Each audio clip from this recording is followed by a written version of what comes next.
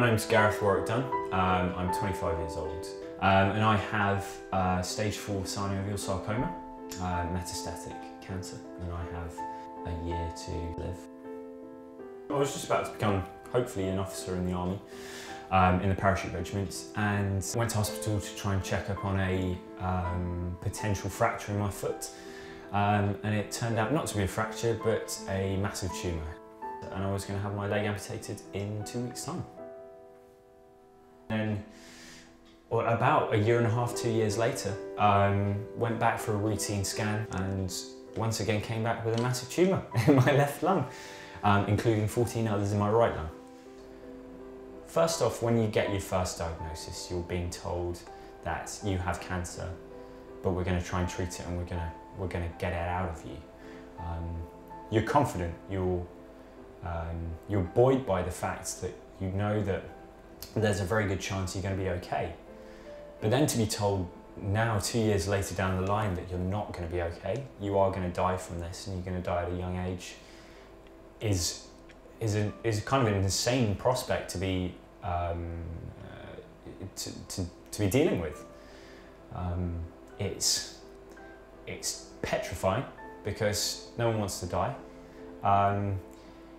but it's also, I have to say, quite calming in a way, purely on the basis of the fact that it means that for the rest of my life I know exactly what I want to do. As it stands, I'm in between treatments at the moment, so day to day I'm training as much as I can at the track and getting out on my road bike, keeping myself fit and healthy.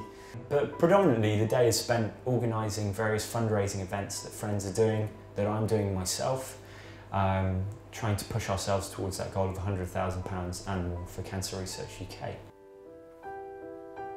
But the major regrets going forward are not spending time with my parents growing old and my friends growing old, and especially at this time in your early 20s, with various friends' weddings going on. And they're wonderful occasions, and I'm not going to turn up free food.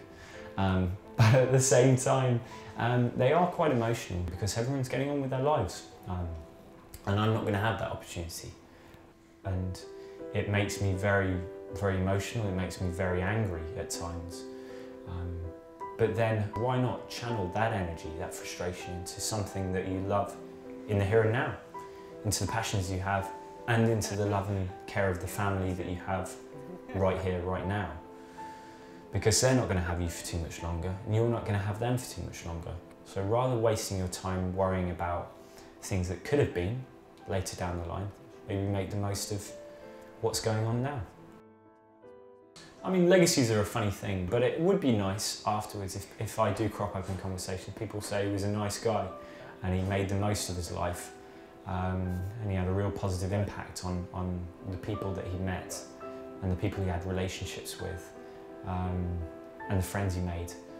As long as they remember me as someone that was enthusiastic, friendly, and took the absolute mick at every opportunity about everyone and everything, then I'll be pretty happy.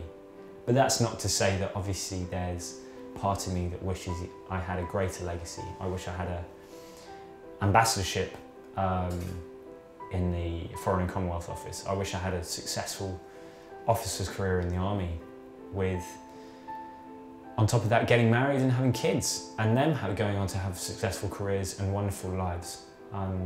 But the measure of me is going to be my own self-worth and the point at which I do pass away, whether I think that I've had a fulfilling life or not. And I've no question that the answer is going to be yes, even though it ended early. Because I've been lucky enough to travel the world, I've been lucky enough to have all the experiences that I've had, and I've been lucky enough to have loving family and friends. And if anyone wants any more than that in life, I'm not sure where they're heading, because that sounds pretty perfect to me.